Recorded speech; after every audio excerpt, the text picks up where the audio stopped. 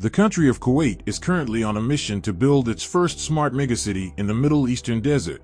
The city will be known as Madinat Al Hareer, or Silk City, and is spearheading the vision of Kuwait 2035, a vision that aims to transform Kuwait into a financial and trade hub internationally. After a pandemic-induced pause of over 2 years, the world is now looking forward to this new megacity being built in the desert, which is considered the largest marine front project ever constructed in the Arabian Gulf region. It is expected that when this mega project is complete, it will finally put Kuwait on the world map of tourism and investment. In this video, we will look into the progress and development of Kuwait's new and exciting future city. But before we get started, be sure to like this video, subscribe to our channel, and hit the notification bell so you can get more videos about incredible multi-billion-dollar megaprojects from all over the world. Kuwait, which is a tiny nation bordering Saudi Arabia and Iraq, is one of the richest nations in the world per capita. It is politically stable, has contemporary infrastructure, and an economy centered on petroleum and petrochemicals. Kuwait also has crude oil reserves of 104 billion barrels, which are considered to constitute 10% of the world's reserves. Undoubtedly, this is an impressive feat for this small country with a tiny population of roughly 4.5 million people.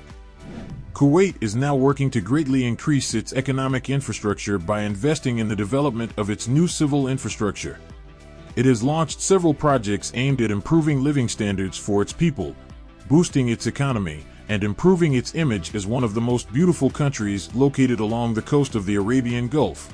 As Kuwait's status as both an economic center and a tourist attraction famous for its modern architectural wonders has been growing in recent years, they are now hoping to capitalize on this newfound interest. The new, future smart city, being developed across a total of 250 square kilometers in Subiya, is now one of the world's biggest mixed-use project development plans. Silk City will be linked to Kuwait City through the Jabr Causeway, which is currently under construction. The city is also expected to be built in various sections and finished over 25 years at a cost of $132 billion. This cost has branded this project as one of the most radical and expensive construction projects in the world. It is expected to house 700,000 people and provide approximately 450,000 new job opportunities.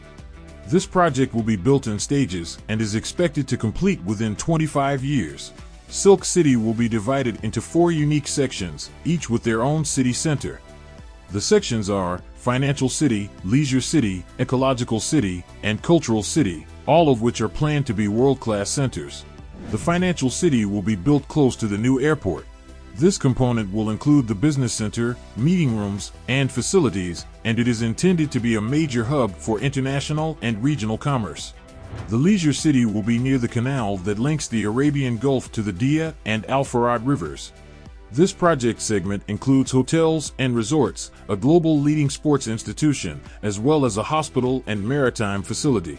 The Culture City will consist of 3 districts: intellectual, diplomatic, and political. Finally, the Ecological City will be placed in the heart of Silk City and will cover 45 square kilometers.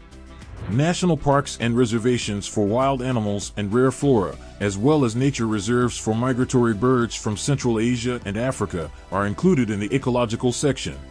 In addition, the Ecological City would have a center for environmental research and huge green areas, while the whole Silk City will be ringed by a green belt of gardens to provide tourists with an unpolluted environment.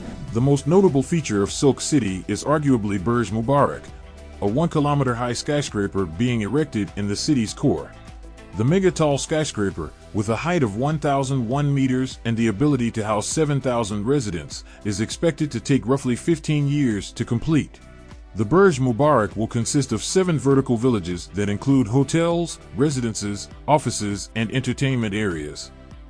The construction of this impressive megastructure is expected to begin once the Jabr Causeway is completed.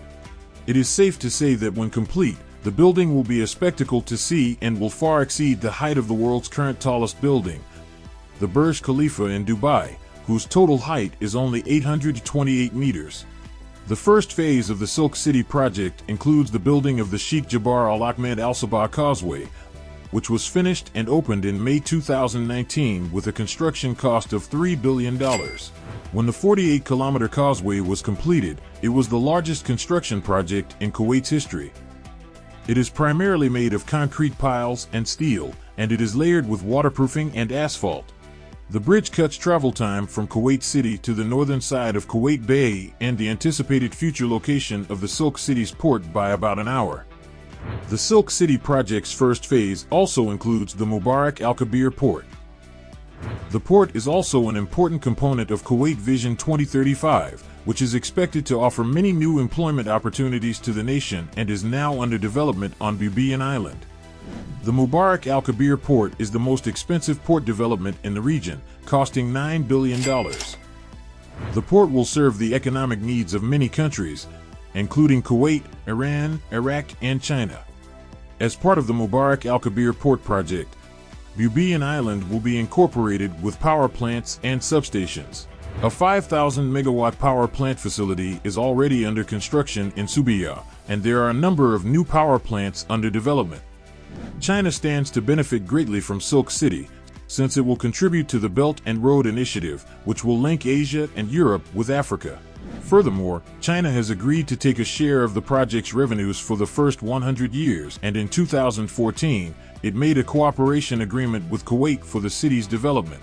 In 2018, the two sides created yet another new agreement with the aim to enhance the alignment of development strategies and expand cooperation in the areas of energy, infrastructural construction, finance, trade, and investment.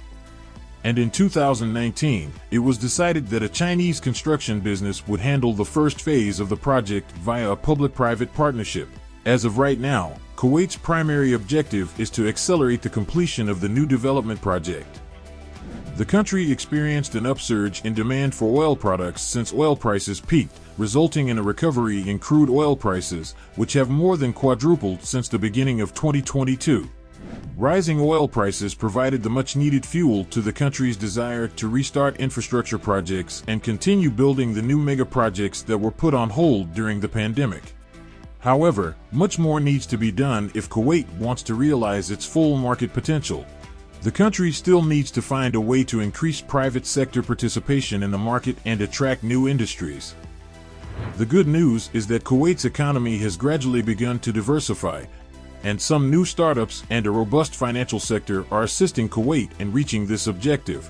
These recent developments provide a promising and exciting future for the tiny nation with huge ambitions. So, what are your thoughts on Kuwait's future new megacity? Let us know what you think about this megaproject in the comment section.